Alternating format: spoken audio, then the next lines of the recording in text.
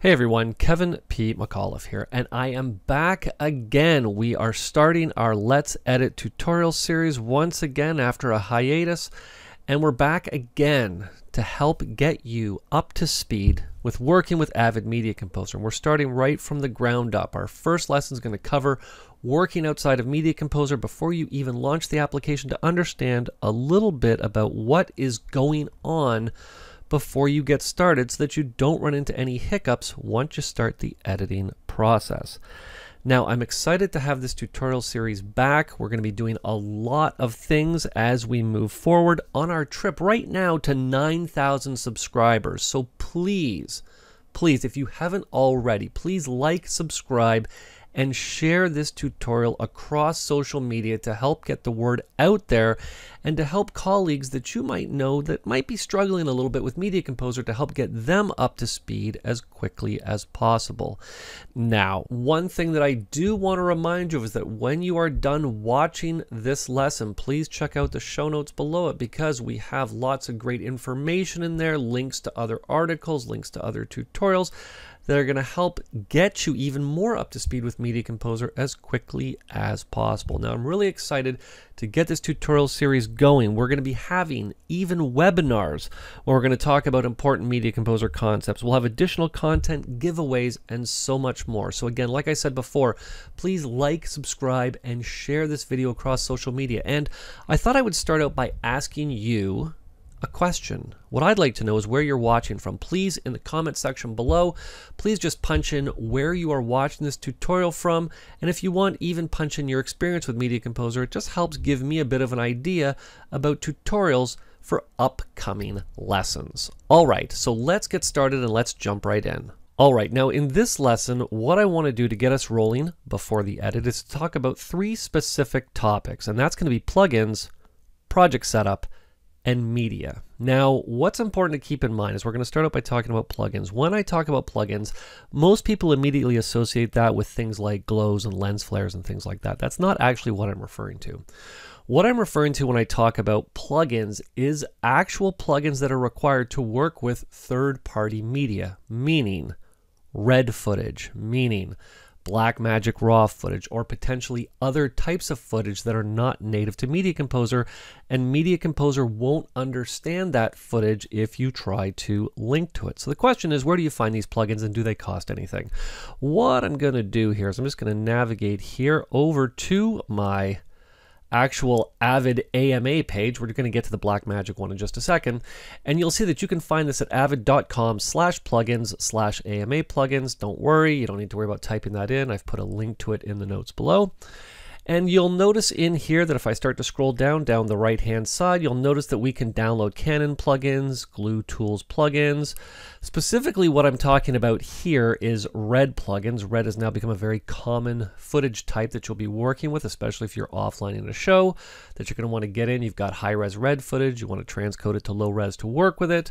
You are going to need these plugins to work with. And basically what I'm going to do is just open that link here. I'm just going to go to the Avid page, and you'll notice that if I scroll down here, it's basically just a simple download. You'll notice 2021.12 and above, there are the two downloads for Mac and Windows. Just download, install, it's completely free, and you can start working with red footage right away. Now, with Blackmagic Design footage, it's a little bit different. What you're going to need to do is to head on over to the Blackmagic Design support page, and as of this recording, the most current version of the Blackmagic RAW SDK is version 3.4. So you're just going to want to find whatever the most current one is, especially if you haven't downloaded it before.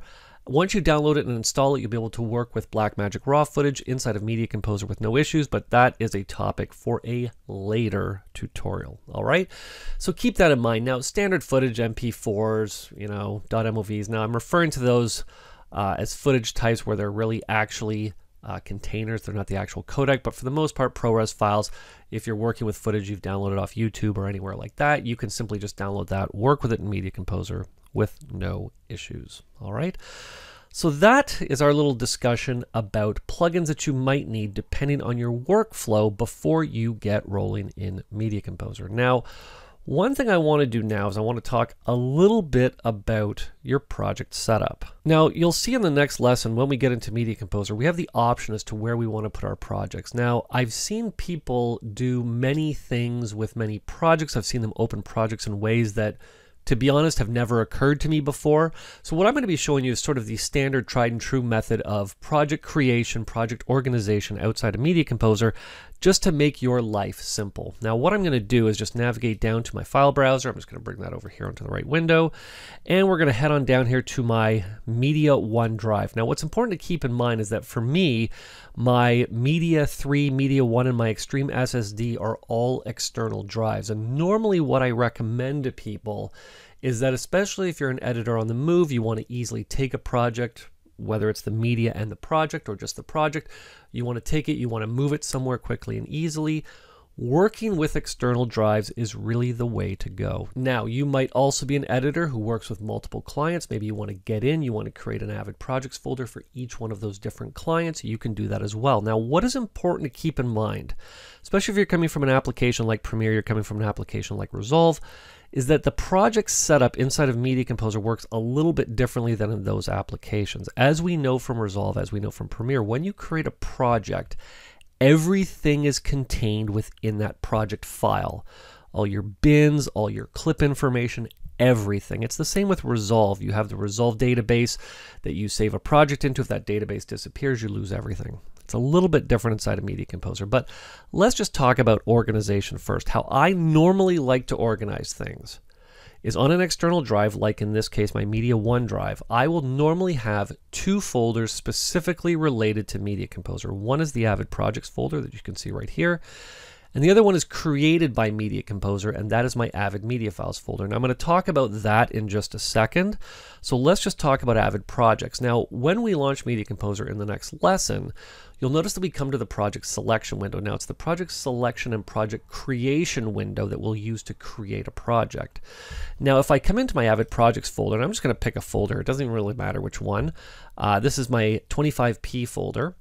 And you'll notice that I've got folders for all the different projects that I work on. Now, what's important to keep in mind is that these folders actually represent the actual project. You'll notice it's a folder hierarchy, whether you're on Mac or whether you're on Windows. And if I step into this folder, what actually makes this a project is some of the files that are contained in here. You'll see that we actually have the Avid project file right here. This is what makes this folder an Avid project and what makes Avid recognize it as one of those once we get into the application. Now you'll notice contained in here is the project, is my settings, as well as any bins that I might create as well. This is actually a very different way of thinking than when you're coming from Premiere or when you're coming from Resolve, which means that if another editor said to me, hey Kev, can you do me a favor? Can you just send me the bin that you're working on, because maybe they have the same footage and they just want to get up and running quick. I can literally just step into the folder, copy this bin, and email it to anybody anywhere in the world, and assuming they have the same footage as me, open it and start working right away. It's not like that inside of Premiere, where you have a project file that as your work gets, larger and larger, you're importing more footage, you're creating more sequences, that project file is just getting bigger and bigger and bigger. Inside of Media Composer, it's all relative based on what you're putting into what bin. You might have one bin, as you can see here. These are actually pretty tiny, 158 kilobytes. So you might have a bin that's a few megabytes big, which contains tons of media. Now I say media, I'm talking about information, not physical media, but we'll get to that in a second.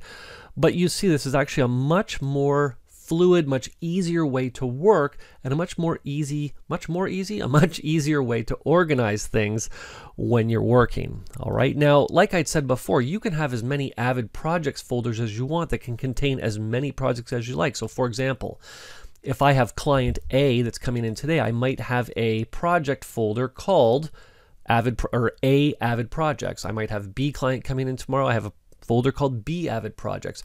A very easy way to separate one client from another. All right. So that's really on the outside how you would go about organizing your Avid Projects. Keep in mind, you don't have to call it Avid Projects. You can really call it whatever you want. You can call it My Projects. You can call it anything. I call it Avid Projects. So this way, when I'm looking at a folder, I don't accidentally delete something that I don't want to, because I always know that my Avid projects are contained within that folder. Now again, keep in mind, I could have a folder called Avid Projects. Once I step into it, have client A, client B, client C, client D, and inside there contain all of their projects. Again, the beauty part about Media Composer is that this is really a organize it how you like type of application. All right, so let's move on now and let's talk a little bit about media. Now, this is an important concept, especially if you're new to Media Composer. It's an important concept to understand. In applications like Premiere, like Resolve, you can link to footage, or they call it, and I use importing in quotes. You're really linking to a file that's located somewhere on a hard drive. It comes in right away and you start working with it. Can you do that in Media Composer? You can. Is it recommended? No, it's not. Media Composer has never been an application that was designed to work like that. Media Composer has always been an application where the first thing you need to do is to decide, okay, what's my workflow? Is my workflow I'm doing an offline that we're going to be maybe online in a Media Composer or online in Resolve? All right, we're going to transcode all of our footage that we're going to bring into low resolution to start working with. Am I just getting in and putting together everything at high resolution right away? No problem. You can do that right away, but what you're going to be doing is every piece of media that you're linking to, you're going to either transcode or consolidate to a physical piece of media that is then managed by Avid for you to edit with. Now, a lot of people will say, oh, that's sort of an archaic workflow. How can it do that? The one thing that is tried and true about this workflow is that I'll say 95% of the time, if you're consolidating or transcoding your footage correctly onto drives that support that transfer rate, when you call up a clip and you hit play, it will always play back with no, I'll say little to no issues, all right? You'll get a lot of people that are new to Premiere, new to Resolve. They're trying to bring in some 8K uncompressed file playing off a USB 2 drive, and they're like, why isn't this thing playing back? This is ridiculous. I can't believe this. Whereas in Media Composer, assuming you follow the suggested path, which we are going to talk about, you should have little to no issues playing back any size media, even up to 8K off slower drives. All right, now I want to show you how Media Composer manages media. Now you'll notice that I have a folder called Avid Media Files. Now Avid has created, or Media Composer has created that folder for me. Once you get in and you start importing or linking to / transcoding or consolidating footage, and we'll talk about the difference between that again in a future lesson, Media Composer is automatically on any drive you specify going to create a folder called Avid Media Files. This is where it is going to store media that it can manage for projects across all of your projects inside of Media Composer, not on a project by project basis. All right, so if I go into Avid Media Files, you'll notice we have a folder called MXF. Now you might be thinking, well, why is there a folder called MXF? What's important to keep in mind is that once Media Composer switched over to using MXF media as opposed to OMF media, you could conceivably have older projects that might have another folder in here called OMF, meaning legacy footage. So that's why there's a folder in here called MXF. This just represents its current, basically current technology, current footage that we're using, all right? Now in here you'll see that we have a folder called 1. Now this is set up as a folder called 1 just in case you work in a shared storage environment. You might have multiple editors that are bringing things into a certain project. In my case, and probably in your case as well, because you are the only one working in this version of Media Composer, that's why you have a folder called 1. Now I'm going to show you in a later lesson how you can manage that footage and create multiple folders, especially if you're working on things like reality TV.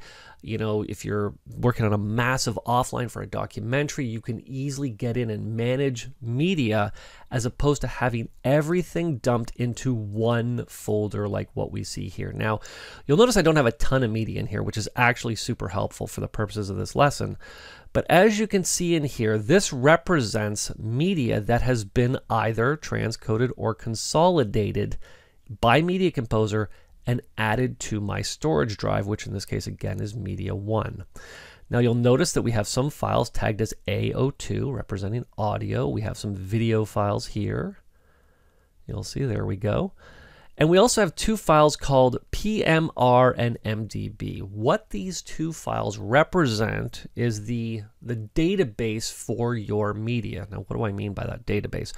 What this actually represents is how Media Composer inside the application can, when you double click on a clip, say, oh, okay, I understand that that clip is associated with this video file and these two audio files. And it will then call them up and play them back. So this database file is exceptionally important, these two files. Now, when we talk about troubleshooting media and media appearing offline, we'll get in, we'll talk a little bit about databases, how you can refresh them to give Media Composer a little bit of a kick in the butt to say, hey, if you can't find media, maybe there's something going on with this database file. The beauty part about this database file is that it is something that Media Composer, if it can't find it, will always attempt to rebuild it. So if I was to delete these two files and launch Media Composer, it will immediately look at this drive and say, oh, I see an Avid Media Files folder structure, but I don't see a database file. Let me scan all of the media in here and create a new one to relink everything for you. All right. Now, a lot of this might seem a little much and a little bit confusing, but don't worry. As we start to go and as you start to see how this works, it's going to become a lot more clear. We're only in lesson 1, so don't worry. And as I always say, what I encourage you to do is to watch through all of these tutorials without actually following along. Watch them first to take everything in. You want to watch them a second time to then follow along? By all means, do that, but watch them first to try to take in as much as you can. All right, I think that's good enough for our first lesson, talking about just a little bit of organizational setup before you start editing. In our next lesson, we're going to launch the application. We're going to talk about the project selection and creation window, and we're going to talk a little bit about getting some help if you're coming from Premiere to Media Composer and how you can do that. It's a little feature that was added in that you might not even know is there, but it's super helpful if you're making that transition. As I did in the beginning, I want to thank you again for watching this tutorial. If it's helped you, please like, subscribe, and share this video across your social channels. We want to get the word out there about Media Composer, about this great free series that we're trying to get to as many people as we can. So I appreciate you watching, and stay tuned for our next lesson.